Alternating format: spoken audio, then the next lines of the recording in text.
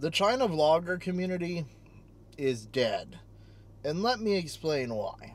Now, I'm not saying that, like, there's not people within the community that are getting views. Quite obviously, Winston, Lawa86, these people, they're still growing. Their channels, even though they're upwards of 1 million subs now, are still growing.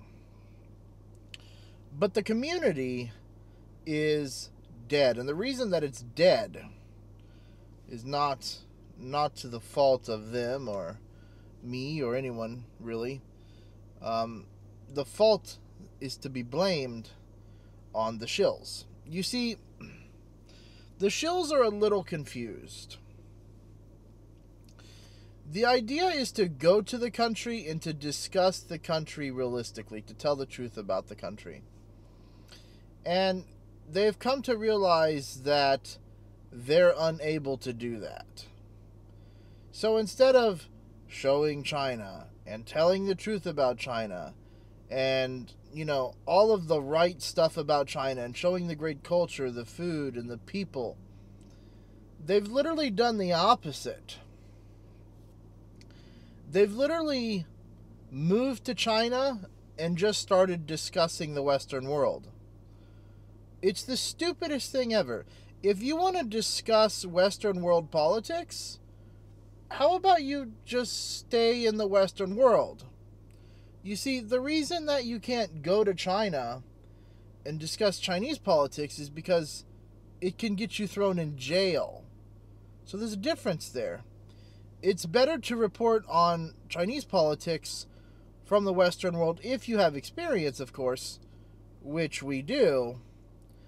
But the difference is that you can't report on Chinese politics, right? So if these guys were real China vloggers, which they're not, again, the shows have become propaganda pieces. What that means is that there is no longer a large, growing channel in China that is about China. All of the channels, the Daniel Dumbbrills, which are not really growing. Perhaps the Barrett channel is growing. But again, they're trying to prop up how cool China is by somehow talking about how bad the Western world is. Again, that's not being a China vlogger. If you want to be a China vlogger and you want to show how cool China is, you don't even gotta talk shit about the West. When I lived in China and I said good things about China, I didn't even mention the West because that's not what a China vlogger would do. You're supposed to share your experience about China. When people like Serpent ZA, or Lawa86 didn't really talk about America much. Winston didn't really talk about South Africa much because people keep forgetting this is the China vlogger community, right? And so whenever we as people that have left China talk about China politically, that is because it has affected our lives negatively.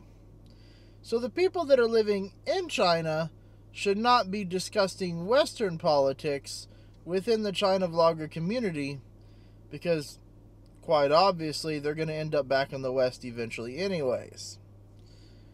It really makes no sense because, again, if they're China vloggers, they would be showing all the good, the amazing about China. But instead, we've got some people that just spend their whole life on Twitter and, continue to go around complaining about the Western world and things like that while using Western world social media, and all that stuff. Makes no sense. This is just proof that the China vlogger community is dead and that the real destruction of it was the shills and, of course, the CCP state-run media for getting involved. Because now no one gets to see the real beauties of China, the landscape, the culture, the good food. Now all you get to hear from is some 55-year-old guy talk about the West while he's living in China. Like, comment, subscribe, and have a good day.